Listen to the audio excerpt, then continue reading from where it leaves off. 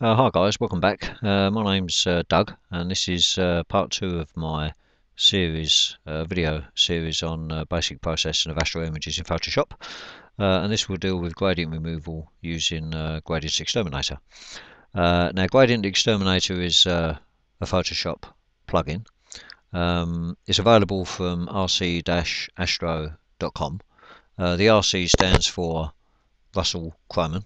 He's the guy that developed this, as far as I'm aware. I don't have any affiliation with RC Astro. I recommend this product because it's good. There are ways to take out gradients using Photoshop, using the tools that are available in Photoshop, but it's a little bit involved, a little bit convoluted, so I tend to use GradientXTerminator and always have done. There is a correct way to do it. It's not intuitive, so I shall remove the gradient from this image, which you can't see at the moment, but will certainly become apparent if on processing. I'll take the gradient out, and it'll also have the benefit of balancing the histogram as well, so it'll be a nice grey colour instead of the red colour it is at the moment. Okay, now the first thing we need to do before we take out the gradient is protect those part of the images that we don't want to be lost. GradientXTerminator doesn't recognise nebulosity and galaxies and stuff like that. It doesn't know what's in the image, it just sees pixels. So we need to protect the parts of the image that we don't want destroyed, and we do that just by selecting them, really. So I'm going to use this tool, the polygonal lasso tool, which is the third one down in the toolbox there. And basically you click, click, click, click, and so on until you've selected the area that you want. Now in this image it's quite straightforward because the galaxy is obvious. Some other images it may not be quite so straightforward, and you may have to process the image a little bit to bring out the bits that you want to protect. But that's fine, you can do a little bit of processing and then you can remove the gradient afterwards. So I've selected the galaxy, and I'm going to save that selection because we're going to need to use that selection again. So we go up to Select, Save Selection, give it whatever name you want. I'll call it Galaxy, as that's what it is. Click on OK, and that selection has now been saved. Now we need to invert this selection now, because if you have a selection in the image, whatever you do in Photoshop will only work on that selection. But we don't want it to work on this selection, we don't want it to work on the galaxy, we want it to work on everything but the galaxy. So we need to invert the selection. So we go up to Select, Inverse. And you can see now, hopefully, that there's a dotted line all around the outside of the image. There's still the dotted line there, but now it's everything but the galaxy that's been selected, and that's what we want. So the galaxy is protected. So having inverted the selection, we go up to Filter, RC Astro here, GradientXTerminator. If you do decide to go for GradientXTerminator, there is a fee. It's not free, but it's not expensive. Once you load it into Photoshop, it will appear here under your filters. So it's RC Astro, GradientXTerminator. Click on that.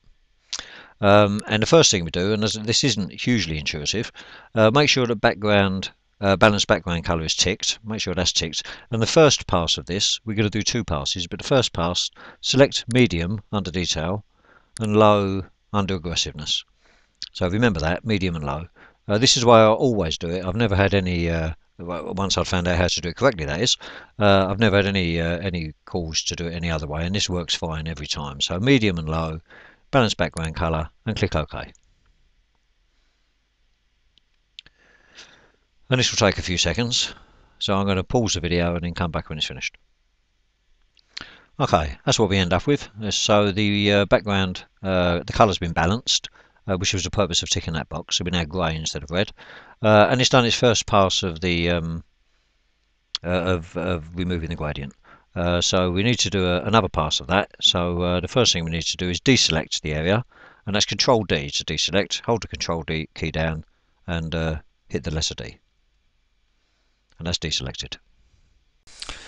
Okay, now what we're going to do is select the image again, and this time we're going to use the Magic Wand tool, which is this one here. I'm going to click on. If you just click anywhere in the image. Now in this instance it has actually selected the whole image. I know there's a few sparkly bits, but they're the stars and a bit of the galaxy, which haven't been selected, but that's fine. You may find with other images that have got quite a pronounced gradient that you'll click somewhere and not the whole image will be selected. If you need to select other bits of the image, So you're adding to the selection. You hold the shift key down. And I don't know if you can see that, it's going to be very small on your screen. Holding the shift key down, it adds a little plus next to the magic wand, and that tells you you're adding to the selection. So you just click all over the image until the whole image is selected. Once you've got that, and we've got the whole image selected here anyway, we're now going to remove our selection so that the gradient is again protected. So go up to select, load selection this time because we'd already saved the selection. There it is, Galaxy. I didn't spell that right, but it doesn't matter. That's the selection we want, and we want to subtract from selection this box down here, which is the third one down. So we've got the whole image selected, and we want to take the galaxy out of that selection. So subtract from selection, click OK, and there you go. The galaxy has now been removed from the selection. And now we're going to do our next pass. It's the final pass. You only do 2 passes with GradientXterminator to finally remove all the gradient. So we again go up to Filter, RC Astro, GradientXterminator. And this time, instead of medium and low, we're going to select fine and high. Still keep balanced background colour ticked. And then click OK. And again, this may take a few seconds, so I'll quickly pause the video while we wait for it to finish. And there you go, that's done. Gradient has now been completely removed. I know you can't see it, or it's not that immediately obvious, but there was quite a bad gradient in this image. I know that because I've processed it before. And it wouldn't have been apparent until you started processing it. So deselect everything again, Control D, that deselects, and we can crack on with the next phase next. Okay guys, this was quite a short video, comparatively speaking, but it made sense to cover sort of gradient removal on its own. Now this is only useful to you, of course, if you're using Photoshop and if you decide to use GradientXterminator. If you don't, if you no to either of them, then it's completely useless. But Photoshop is one thing. If you decide to use Photoshop, that's fine. I don't think the GradientXterminator is available for other packages like PaintShop Pro and GIMP, but it's certainly available for Photoshop. You may choose to remove gradients in other ways. I've always used GradientXterminator, so I can't really offer you a tutorial on removing gradients using Photoshop tools, but there are certainly some tutorials available online, so it might be worth checking. Just do gradient removal using Photoshop or something like that. As far as GradientXterminator goes, it's available for a trial period, so you can give it a try, see what you think. But I recommend it because it makes the job so simple, and it takes care of the most horrendous gradients, and I get some awful ones with my kit, and it does take care of them very, very quickly. Alright guys, that's the end of this one, this part 2. Part 3 is an introduction to adjustment layers. We've been making these changes in the background layer at the moment, down here, as you can see.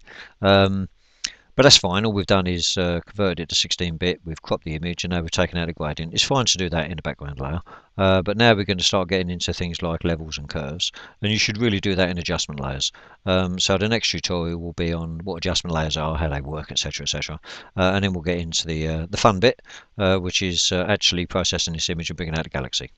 Okay, I shall see you soon.